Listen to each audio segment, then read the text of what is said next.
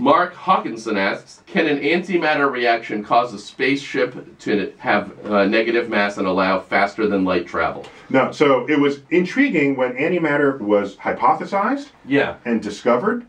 It was the natural question to ask, does antimatter have antimass? Yeah. And if it has antimass, does it have anti-gravity? Mm-hmm. All right, so these were intriguing, where does the negative sign go, is what the question turned out to be. Turned out antimatter has opposite properties only in its quantum state, which is a shorthand for saying particles have spin, and there's measurements of particles that have that exist in the quantum world, and they're opposite for antimatter, and the existence of their mass is not. And it's an unfortunate fact. Otherwise, we would be so rocking the universe. If we had antimatter, like if we could even just shoot something the size of a dime. Oh yeah, if antimatter had antimass, we'd be all over it. We would love all it. All up in it. Ha!